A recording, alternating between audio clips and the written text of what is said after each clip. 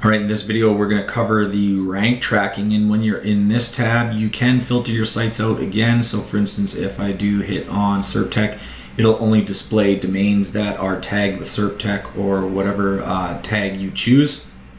And really all you have to do here, whether you filter or not, to add keywords is click on the green plus sign for the keywords that you'd like to add, or for the keywords you'd like to track for that site. And then you can actually just enter the keyword. So I have Mississauga band photography added here.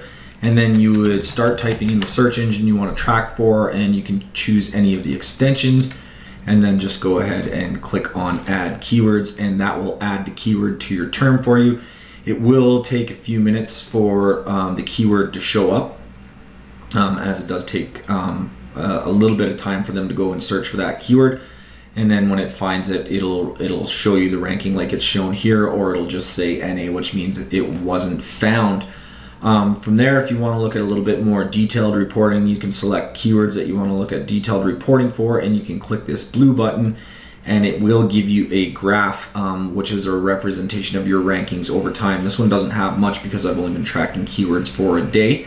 But we do have little filters where you can zoom to a week or 2 weeks, a month, or you can select a set of dates, as well as we do have options for you to print a chart or download an image or a PDF, so that you can deliver any sort of PDF documents for clients and stuff like that, or for your own personal use. So keyword tracking is pretty relatively straightforward.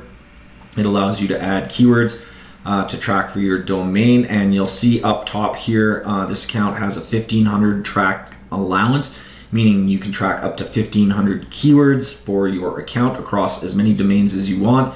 It just means you're limited to tracking 1500 keywords. So if you hit that amount and you want more, you can either purchase more, or you'll have to delete some keywords and track new ones. So that is it for this part of the rank tracking.